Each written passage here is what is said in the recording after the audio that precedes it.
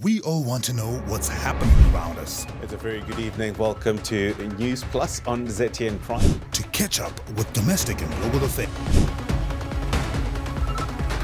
As you mentioned, there was this most recent scandal. 2 choppers that is accompanying the body of the late former president. To get information that affects our major decisions. It means we are focused and we are managing the instrument. To be certain about tomorrow. The Zimbabwe government has invested quite... This can only happen with a news source that is credible, objective, professional.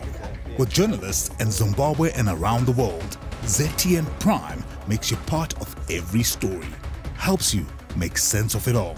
We let you get the picture.